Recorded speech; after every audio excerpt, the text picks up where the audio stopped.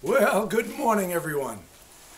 I'll do a little oil change and a little maintenance on the generator here. Get it ready for another summer's worth of work over at the New Hampshire cabin. I can't tell you how anxious I am to get that project started back up again, and I know a lot of my viewers are as well.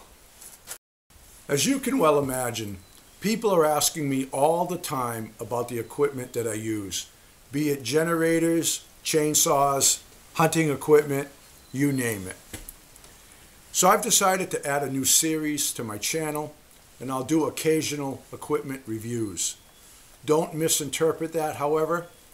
Companies contact me all the time offering to send me free stuff. The Through Night flashlight company is one of them.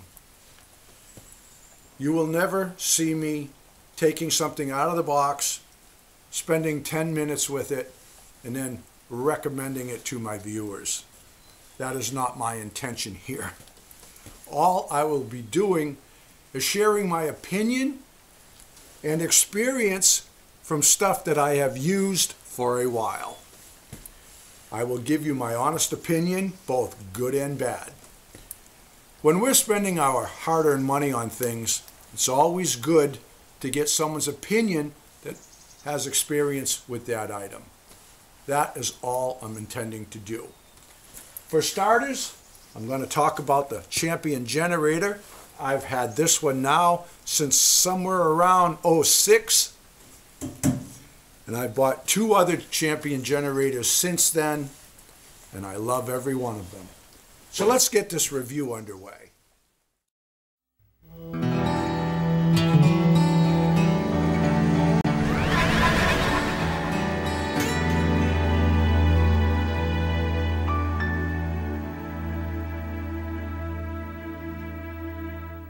I'm pretty certain that a lot of the viewers here today are fans of Honda generators. I am as well. Honda makes some great equipment. I bought a Honda generator way back in 1986. Served me well for a long time. When I was building the homestead here in 2006, I wanted to pick up a generator, something of around 3,500 watts. A Honda of that size was running around $1,800. I was on a budget and I needed to spread my money out. I started looking at different brands online, kept coming back to these Champion generators. I decided to give it a go. This generator was on sale at the time for around 250 bucks, something like that. I'd be lying if I said I wasn't a little skeptical, but I figured if I get a few years out of it, so be it. It'll be well worth it. That was in 2006 or 2007. Now it's 2017. This generator is still running strong. It's never failed to start. It's never failed me in any way. It's been a great investment for me. Now this one here is my first purchase. Like I mentioned, it's a 3,500 watt. It suits my needs just fine. However, if I have a few tools running at one time, like for instance, if my compressor is running, I'm going to let it go through its cycle, shut down, and then I'll make my cuts with my chop saw. It would be too small for a construction crew that's got a lot of tools and compressors running at one time. But for my needs, it's been just fine. Now it's a pretty solid generator. It's got a really nice heavy cage on it here. Everything's easily accessible. The oil fill right there. You just need to have a long skinny funnel for it. On and off switch right there. The gas on and off. Choke. It'll run all day on a tank of gas depending on the load that you're putting on it. Now this generator here is basically the exact same as the yellow one. It's under the Cabela's label. They call it the Outdoorsman series. It's a nice pretty green like I like. So I picked this one up. Now I can keep a generator at each cabin, which is very convenient. I don't always want to run a generator of this size if all I want to do is charge my battery bank or run a few computers or a few different things at one time.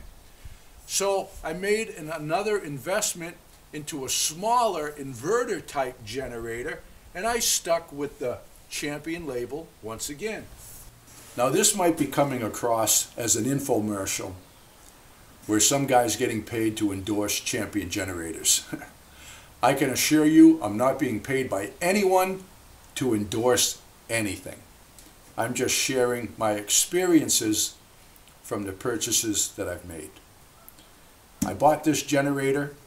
It has exceeded my expectations by far. So I bought another one so I don't have to haul them back and forth. And then I bought a smaller one that's been more portable, and it's the inverter model. So I'm going to talk a little bit more in depth, show you the different ones, kind of give you an idea of what prompted me to make the purchases that I did.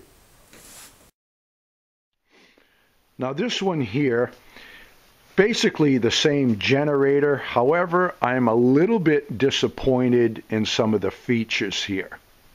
Now I don't know that when they started producing them for the private label with the Cabela's name, if they started cutting corners, but I'll show you a few things that were a little bit of a turn-off for me. Now what I mean by the quality just seemed to have gone downhill a bit. A couple of little things here. The gas on and off, including the drain plug here, they're just made out of plastic. I would think in real cold weather that could get broken off very easily because it would become brittle. The choke lever here, when the engine's running, it'll vibrate itself back into the choke position. I always have to have something to keep it where it belongs. Oh, a few little things like the gas cap is made out of plastic. There's just a lot more plastic on it than the older model. You can tell a sign of the times.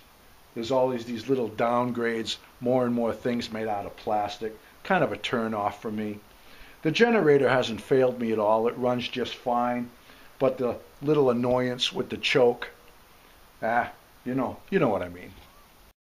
Now they offer these generators with and without the wheel kit. Trust me when I say this, invest a few extra bucks in the wheel kit. I got this one with the wheels. Very glad I did. I'm going to add wheels to the other one. The generator dry weight is about 100 pounds. The wheel kit, piece of cake.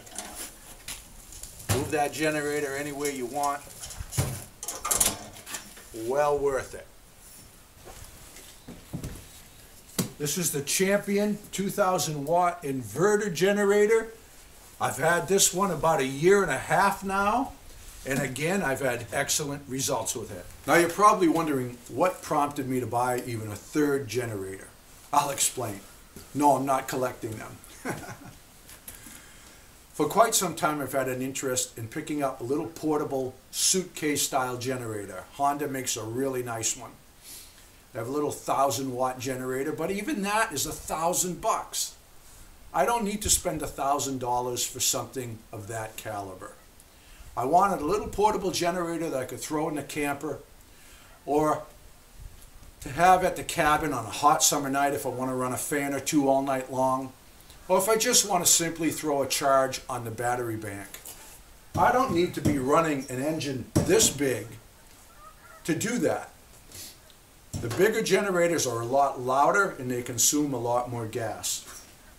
Little generator is just what I wanted. So Champion came up with this one. Since I had good luck with the other generators, I picked this up.